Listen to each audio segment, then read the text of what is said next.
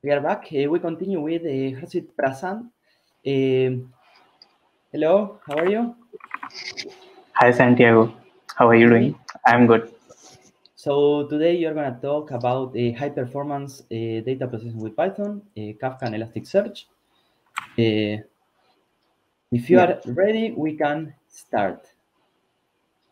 All right. Okay. Sounds good. So let's begin with my talk. So hi everyone. I hope everyone is doing well.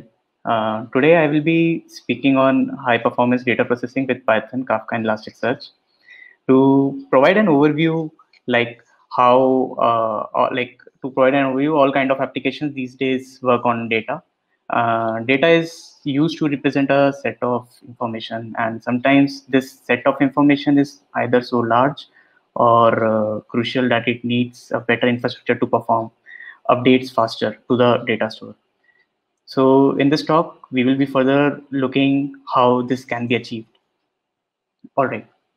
So before beginning with my talk, I will better tell more about myself. I am currently working as a software engineer at Grofers. It's India's largest e-grocery shopping platform. I completed my bachelor's in technology in electronics and communication recently last year from LLM Institute of Information Technology. It's in India. Um, I have been past participant in open source programs like Google Summer of Code, where I have experience working with the open source organizations like FOSS Asia and CERN. Both are like open source based organizations. I've been like active contributor in these organizations in the past. Yeah. So before proceeding with my talk, let's talk about what will be the overview of my talk. So first of all, I will be first discussing about the problem statement related to when we process high data and where messaging queues can be helpful, which will give an idea what we are going to talk about in upcoming slides. Then, secondly, then I will be discussing about the solution to solve the problem. Since, as at my title hints about the messaging queues, so we will be discussing about the producer-consumer design model, and I will be taking one real-world example how these actually work, and I will keep it really simple to understand, like how things will be connecting with each other. Afterwards, I will discuss more about end-to-end workflow, like how the components of the solution are connecting with each other and how we are solving problems to process data more efficiently and faster. And then at the last, I will be giving a code walkthrough how things are working in terms of code, and will end with conclusion, learnings, and QA session. All right. So let's begin. So let's start with the problem statement first. So imagine you are creating your own retail shopping app. Let's say you are an entrepreneur and you want to create a retail shopping app. Now you deployed this app on an app store, so it can be available publicly to the customers, and they can use it to place an order from your app. Now let's consider how this app is working currently at the moment. We have a customer who will place an order through your app. Once this order is placed successfully, it will send an acknowledgement to the customer like, hey, your order has been placed. We will deliver it to you by the next day. So after sending the acknowledgement to the customer, the app should make changes in the data store internally to provide a better user experience. By what this I mean, so let me explain a bit furthermore. Here we will be using our data store to store product related information. So let's say since you are creating a retail shopping app, so your data store must have a, product related information in your data store. And it can have information like product inventory, its price, its name, etc. In our case, behavior should be like once the order is placed for the product, as you can see, it should update its inventory in the data store to avoid unnecessary orders for the same product. Because let's say if you have a same product having a stock of 5 units, and one customer orders it like all the 5 units, and another customer is trying to place an order with the same product having a zero stock out. So in this case, things can go wrong. So in this way, like it should. So that is why we are using a data like this is we are using to avoid any unnecessary orders for the same product. Now assume that the things are going well and current workflow is working fine for you. You have, let's say, receiving an average order rate, let's say 10 orders per day. Now based on the customer experience, like things are going well, your app is doing great, and in the market people are talking about your app and they are like, hey, let's try this out, it's a really cool retail app. Then more customers will get on board on your platform. So based on the customer experience, more people will register on your app to place an order for a product they want. Let's say it gets scaled from 10 customers to 10,000 customers. All right. So that is like 1,000 times for daily active users on your app.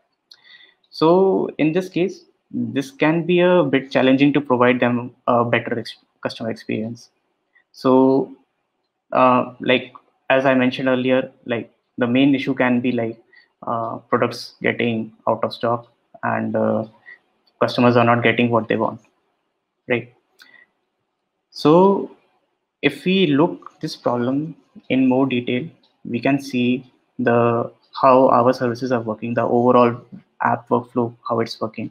So if we look inside the app component, we can see how it's working internally. There are two services handling the request. Service one is responsible for providing the content on the app, and the service two is responsible to update the data store based on event like order placed successfully. Uh, so now this is what a problem looks here. This flow is having many drawbacks. First is you don't know what are the number of updates your data store might be receiving, since now the customers are from now the customer is like 1,000 times on platform. Then you really don't know like at like what are the numbers of the updates of the different products you are receiving as an update on your data store. Second is what is the rate of events being received by background service 2 from service 1. So basically my background service 2 is acting as an update, as I mentioned earlier, and the service 1 is actually acting as for the product visibility. All right. So in this case, we don't know how much rate of events we can expect. Sometimes there can be a traffic spike, sometimes there can't be any traffic spike. So how we can handle such situations? Third is the another third drawback is slow and synchronous updates. This can happen due to like since the number of customers is really high, this can cause low throughput in the overall systems, and the low or like the low throughput can cause the overall increase in latency for the services working and handling all the external requests. This can be costly in terms of business since it's disturbing the user experience and not able to provide a correct information on the app. And the another final drawback I can think of is like you might face timeout errors if the systems will be receiving too many of requests at the same time. So also there can be chances you can also develop some race conditions as well if your service is working as concurrent. So to solve such drawbacks, we use a famous design pattern called the producer consumer model. Let's understand how it's working technically. Here is a messaging queue uh, which is responsible to process like the data coming from the producer to the consumer. So basically, a messaging queue is can be a process where it would be having a data structure in memory to store the upcoming messages and consuming those messages. It can be the process running on the same machine as the other components interacting with the queue, or it can be running on a different external machine and other components interacting with the queue. Uh, in short, like on the another external machine. Messages are like a small size data which tells what task has to be done. So here we have two components, producer and consumers. And producer is responsible to generate the message and push it to the queue, and the consumer is responsible to pick the message and do the processing as per the message. Producer keeps on pushing the messages and the consumer keeps on consuming and those messages. So in this way, like we can use the messaging queue, and it is actually helping us to decouple the load on the overall systems. One another good reason to use such pattern is that somehow, let's say, my consumers, so the consumers which are basically taking the updates and store and sending those updates to my data store, somehow if they get stopped working, then in this case, producer will keep on pushing the load to the messaging queue, and our queue will hold it until the consumers are up again and stable in the production. This will actually help us to keep data more persistent, and will help us to receive important updates to our data store without any loss of any information. So this is how our solution looks like. So let's say uh, now you are facing a lot of challenges in processing the high data on your app, and you were facing, let's say, app experience was really slow, or race conditions were being developed which were causing a lot of breakdowns in the production. Now, using this pattern, this is how a solution looks like here. We will be using a messaging queue in our app flow, as you can see. So I have taken, for this example, I have taken a NoSQL database, which is Elasticsearch, where I will be storing my all the products information. Here, Kafka will be used as a messaging queue to keep track of information from producer, that is from retail shopping app. The service will be consuming the information at some rate. There is some rate, let's say it's some imaginary rate we are doing, since we don't have much information. So let's assume there's some kind of rate by which the information is getting consumed. Here we can define our business logic also and can process data accordingly. So once that data is processed, the service will be responsible to send that update to the Elasticsearch, which is my basically product data store. The app will request this piece of information again, and the new information will be visible to the customers. So let's go through it once again. So basically, I'm using this app. I just bought one product having an inventory, let's say 1 or 2. Then this inventory update will go through my Kafka. Then it will be consumed by the service. Then the service will be responsible to take that update and process it. And then after processing, it will send this update to my data store, that is Elasticsearch.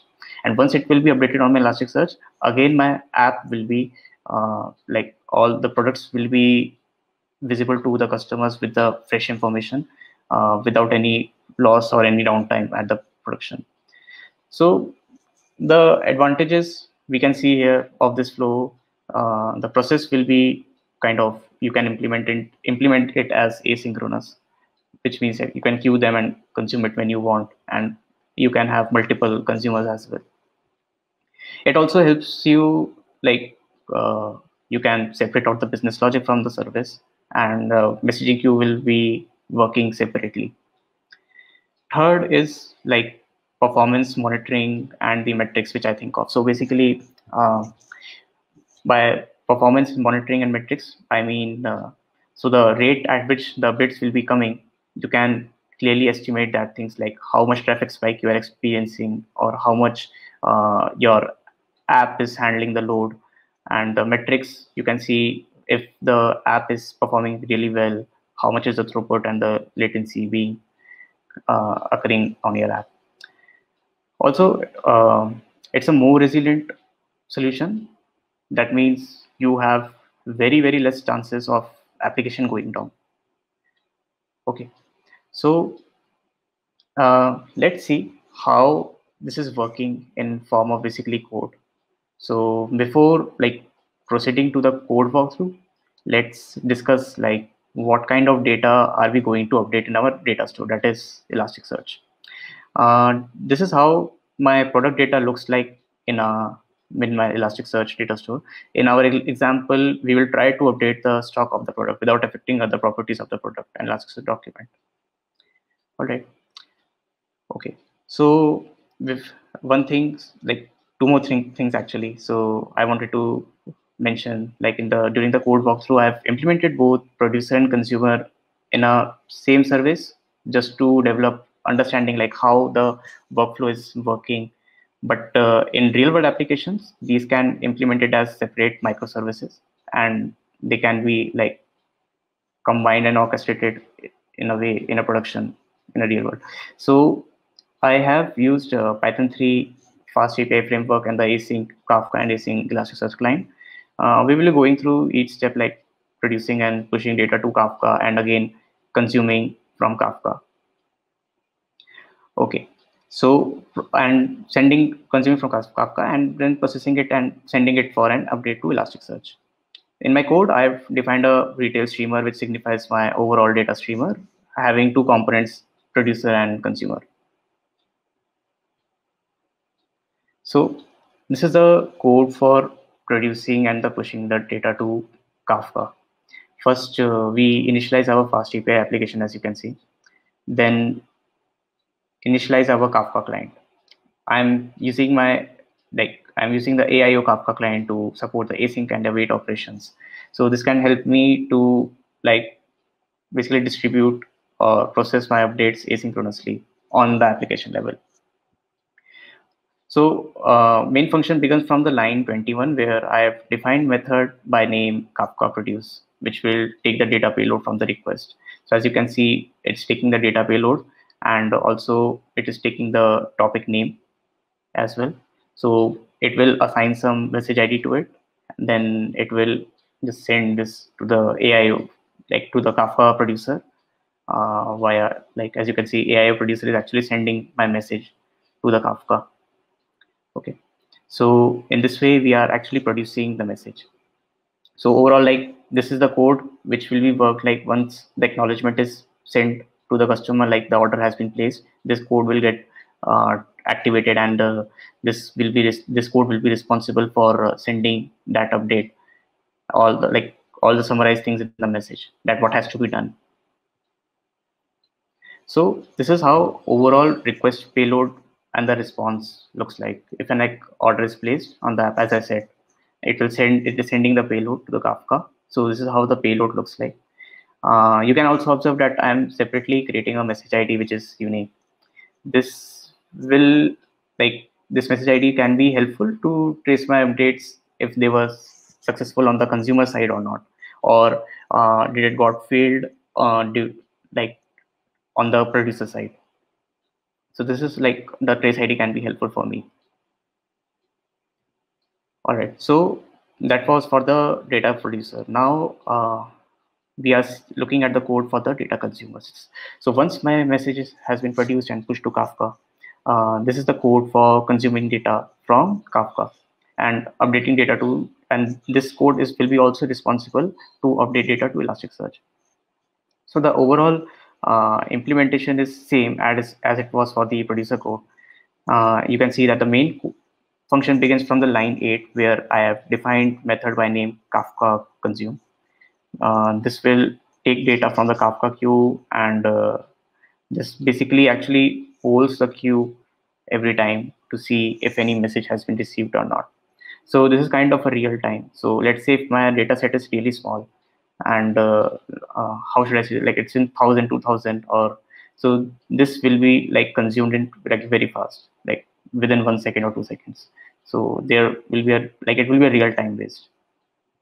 So once we receive this message, as you can see, we process them before sending it to Elasticsearch. So in Elasticsearch also, we are like sending this as a bulk update.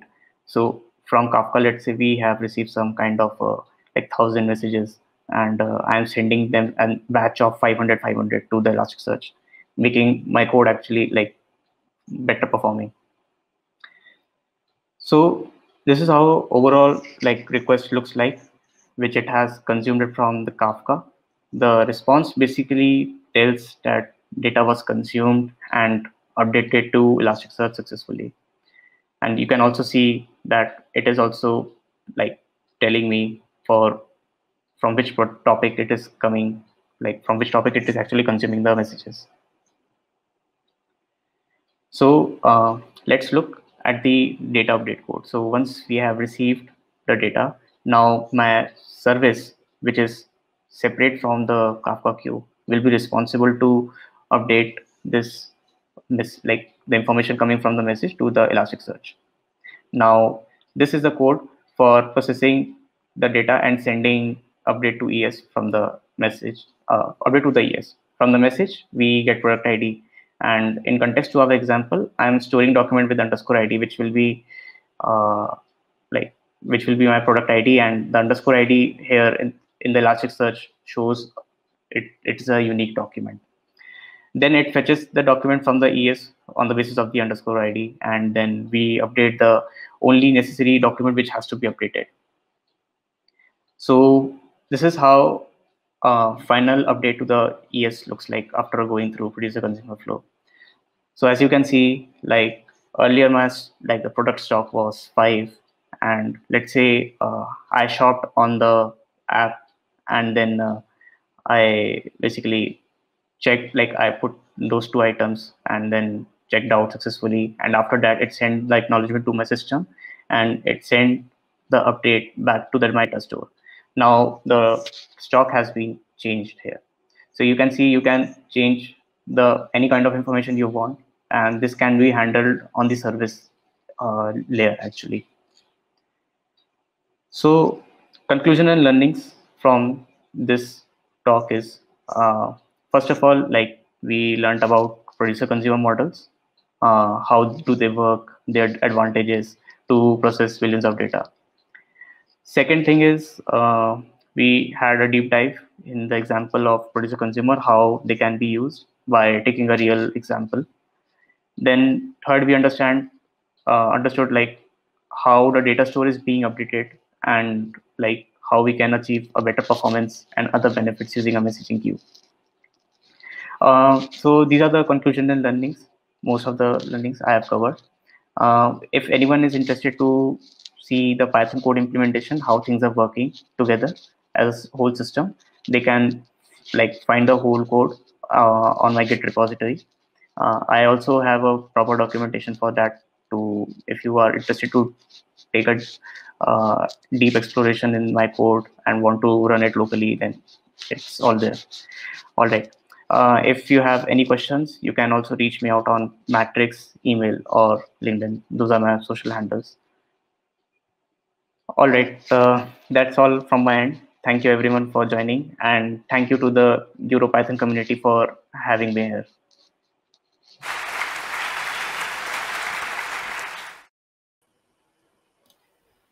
Yeah, wow, super nice. Thank you. Okay, now we have one question for you. Yes. And it says, are you using Faust to process Kafka topics? I mean like Fast, no. So basically, I'm using Fast API application, Fast API to process those Kafka. Like Kafka topics are generally like coming from the AIO Kafka client, and the framework which I'm using is the Fast API. So Fast API is like working. I'm using those inbuilt clients of Fast API and the Kafka client, like Okay. supporting those async operations. Yeah, I understand. Yeah. And some people here says that the GitHub repo might be private. Yeah, I will just make it public after this talk. Perfect. Yeah, I forgot to do it public actually. Okay. Well, if people have more questions, they will ask them in the breakout room in the Parrot. Thank you so much. Thank you so Thank much. you. Thank you very much. Thank Have a you. nice day. You too. Bye bye.